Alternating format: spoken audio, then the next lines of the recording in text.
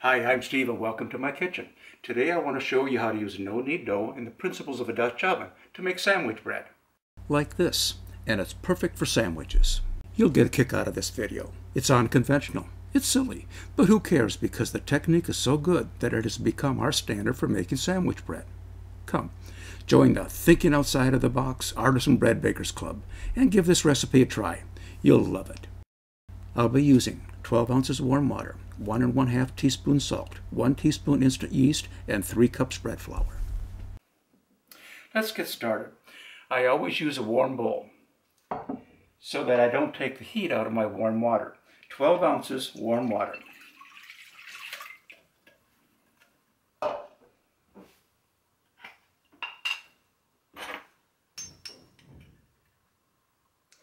One teaspoon instant yeast.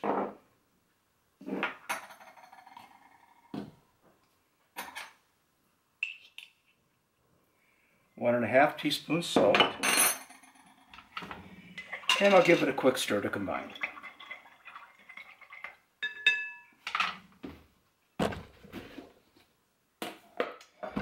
Three cups bread flour. I'm going to drop it on the side there so it doesn't splash, and then I'll add to the end, and that's 3. I'm going to use the handle end of a spoon to combine it. All you want to do is introduce the water to the flour, and it'll start to form a shaggy ball. Did you see how easy that was? It's coming together. Now at this point you want to get the flour off the sides. So I'll scrape the sides.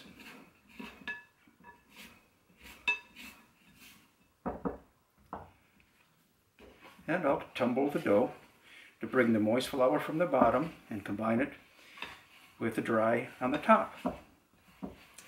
And that's how easy it is.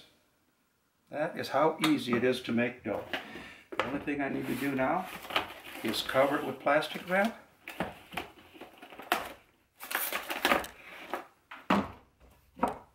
And it's ready to proof. It's a beautiful summer day, so I put the dough in direct sunlight to proof. The ideal temperature for proofing is 78 to 85 degrees, but the typical home is 68 to 72 degrees. So, on warm summer days, I proof in direct sunlight. In the winter, I use the oven light method for proofing. Turn the oven light on, put the dough in the oven, close the door, and the oven light will warm the oven to a little over 80 degrees, which will give me a warm, draft-free environment for proofing. In other words, I adjust my proofing method to Mother Nature because she won't adjust to me.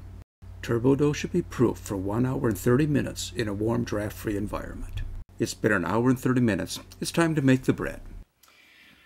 As you can see, the dough has risen and more than doubled in size. I'm going to start by spraying the pans with no stick spray.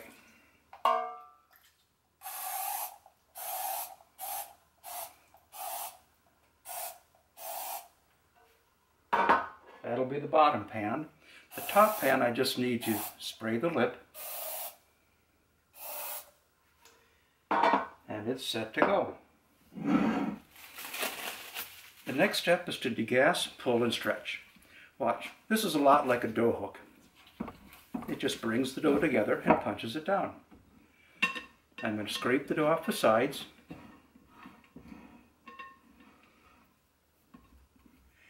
Now I'm going to use a process called roll to coat. I'm going to dust the dough ball with flour. Just going to take the dough, roll it in the flour, and it coats the outside. Okay, I'll put it off to the side. Take the bottom one, just roll it out and in. Take the top one, put it on top, use the binder clips to hold it,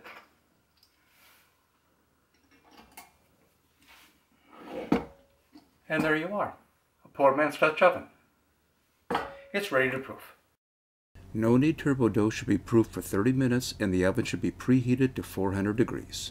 It's been 30 minutes and the oven has come to temperature. I placed the poor man's Dutch oven in the oven and set the timer for 35 minutes. It's been 35 minutes.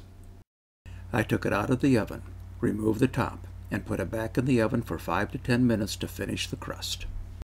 I baked it for 35 minutes with the top on and 5 to 10 minutes with the top off. The bread is ready.